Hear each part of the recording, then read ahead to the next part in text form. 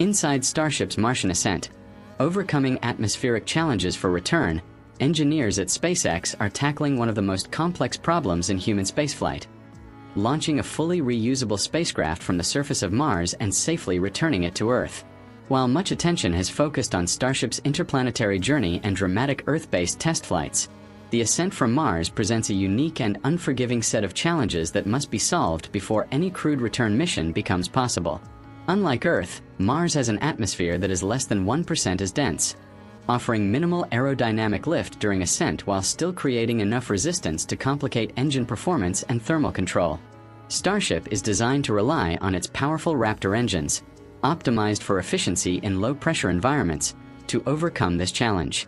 Engineers must precisely balance thrust, fuel consumption, and vehicle mass to ensure Starship can lift off from Mars using only the propellant produced on-site through in-situ resource utilization, a cornerstone of SpaceX's Mars architecture. Dust is another major obstacle.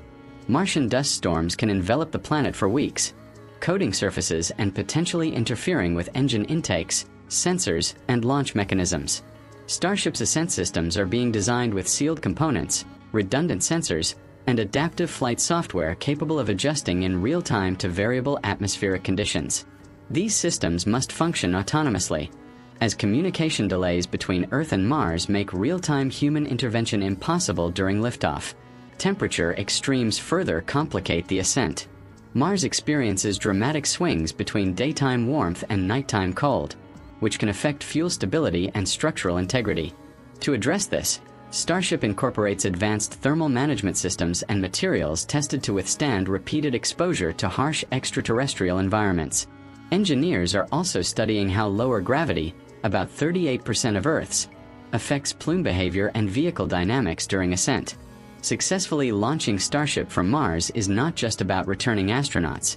It is about proving that interplanetary travel can be sustainable.